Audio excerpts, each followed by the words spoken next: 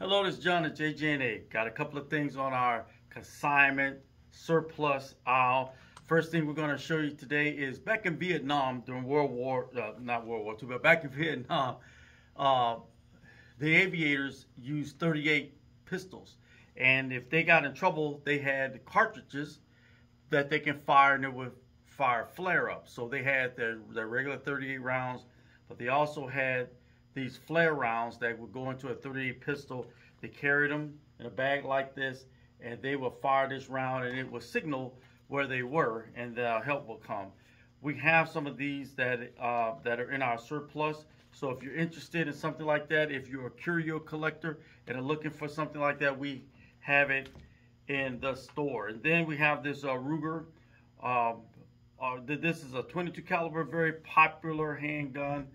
They're like the Mark IVs. This is a 4-inch barrel one though. So we have this one as well. So if you're interested in plinking around with the 22, then we have one of the most sought after 22s that are out there. If you're looking for a 30-06, here's a Winchester 30-06. It comes with the optic already attached on the top. You might want to change it out though, but this has the old bolt action that most people like. It's kind of like the A303. So if that's something that you're looking for, there it is right there. Pretty nice rifle in our surplus area on consignment. Check it out. And then if you're a curio collector, this is an old 22. This is one that they had, one of the first 22s that came out when they used to allow kids to have little guns. Well, this is one of those single shot 22s. It is missing the little forearm here, but if someone wanted to put that on, or we can even put one on there. But the way this little action works here, there's a little deal here that you would cock the hammer back, and you would pull this back to actually load the round in here, and then you would close it, and then you would fire the gun. Or if it was half cocked, you wouldn't be able to fire it. That was the safety on it.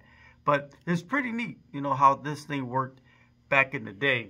But again, this is an old collectible. Most people probably wouldn't actually fire it. They might just get it to keep it. But those are some of the things that we have. So that is for our surplus area today. We're going to come back in the next video, and we're going to show you the comparison between the Glock 19, which is a very good popular carry weapon, and it's also a good home defense weapon, truck gun, whatever people want to use it for, compared to the Glock 43X. So click like and subscribe. Watch our videos that are coming up. Don't miss the training. Don't miss the announcement for the training and the other opportunities that you'll have. Thanks.